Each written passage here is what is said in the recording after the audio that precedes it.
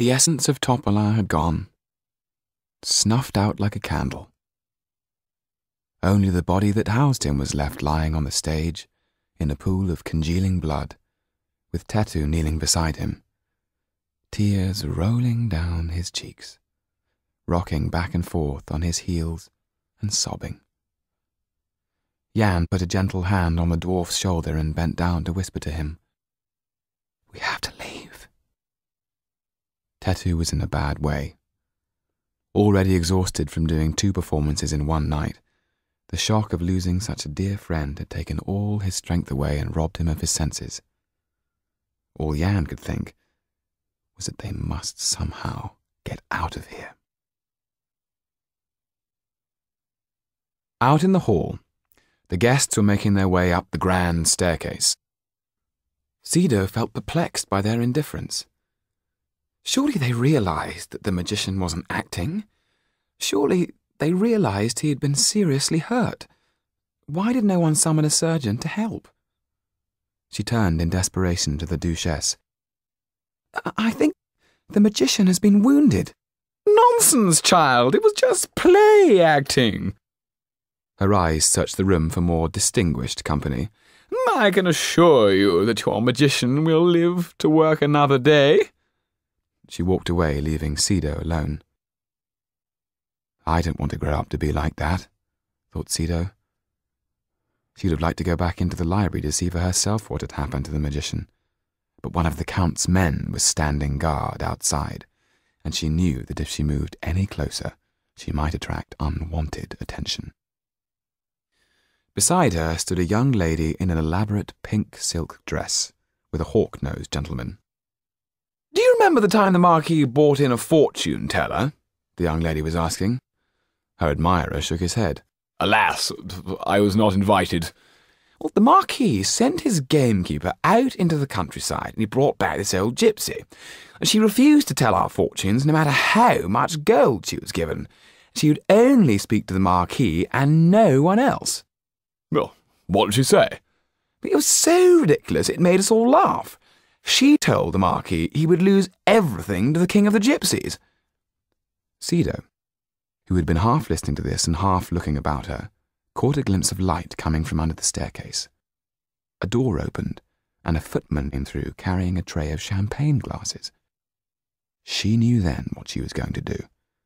Without giving it a second thought, she slipped through the door. She knew there must be a way through the secret corridors to the library. It was just a matter of finding the right door.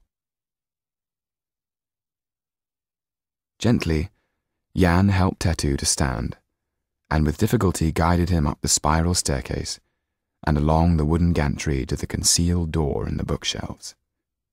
What surprised Jan was that although he himself was well aware of the danger they were in, he felt no fear. His vision was clear, colours were electric, and everything seemed sharper.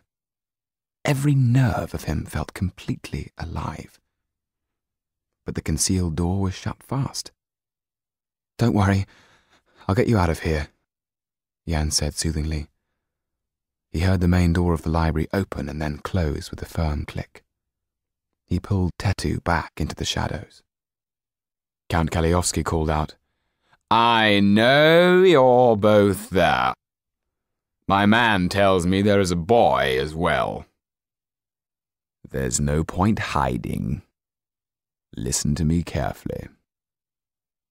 If you don't want to go the same way as Topalan, you'd better tell me how the Pierrot works." Jan could hear the Count walking to and fro, trying to determine where they were. "I have examined the doll. It is a piece of solid wood. It could not have been worked from the inside. I am a man of science. Come now. Tell me its secret." Tetu's small legs had started to shudder as if caught in a trap. Jan heard the scrabble of Balthazar's claws up the spiral staircase. And there was the dog, staring at them with its yellow eyes, its mouth snarled back, its fangs shining bright with saliva.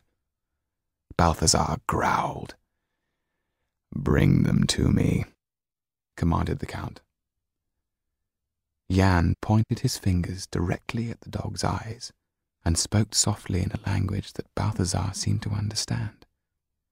Tail between his legs, the dog went back down the stairs, whimpering. "What have you done to him, Tatu? What gypsy sorcery is this?" demanded Count Kaliowski angrily. Jan moved silently towards the banister rail. To his despair, he saw Milk-Eye enter the room. Quickly he moved back to the darkness of the bookshelves and tried again to push with all his strength upon the concealed door. "I want the dwarf, and I want that boy," said the Count.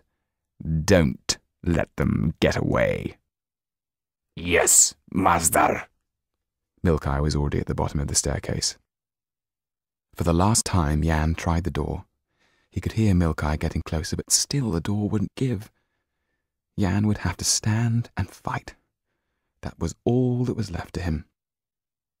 Suddenly the door opened. Standing in the darkness of the passageway, he could see the girl. "Help me," he whispered. And together they pulled Tatu through. By the time Milk-Eye had taken the last few steps to the top of the gantry, there was nobody there.